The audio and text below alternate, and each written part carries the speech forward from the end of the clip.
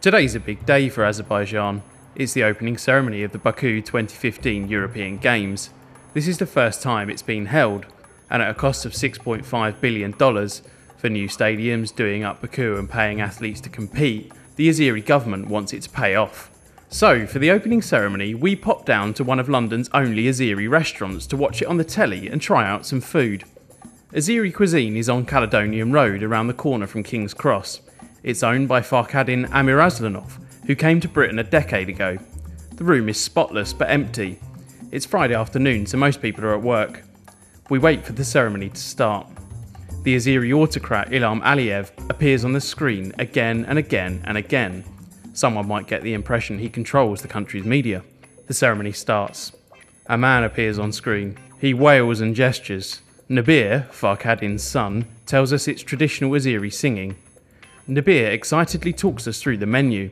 We want something traditional. He recommends the pelmeni and the Georgian kinkali, both of which are boiled meat dumplings served with chilli sauce and sour cream.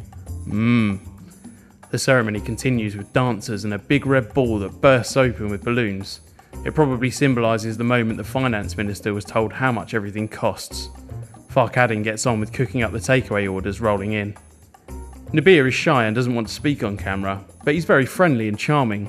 He is excited about what the games mean for Azerbaijan's standing in the world, and also because he's a keen swimmer. I asked Nabir what he thinks of reports that President Aliyev has cracked down on human rights ahead of the games. He says he's not aware of them, but he wants people and their freedoms to be respected. He loves London and Britain, he says, because his dad could start a business here and the people are friendly and respected. The food arrives. It's heavy. It's filling.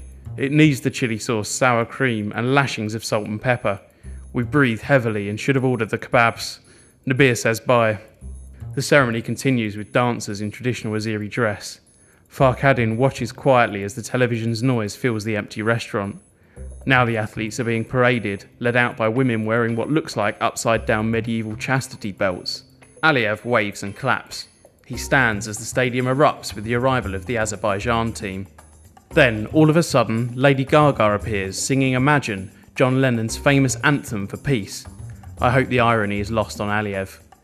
Halfway through Gaga's performance, noise comes from Caledonian Road. Chanting, bells and drumming grow louder. Farkhadin and another man from the restaurant head to the window. It's the Krishnas who have decided to visit and distract us from the Baku 2015 ceremony. Perhaps there's a metaphor in this. Azerbaijan doesn't need big showy events like Baku 2015 to enhance its status in the world. It needs to do two simple things. The first is democratic reform, and the second is to send more people like Nabir and Farkhadin out into the world, because they represent the best of Azerbaijan more than the Aliyevs ever could.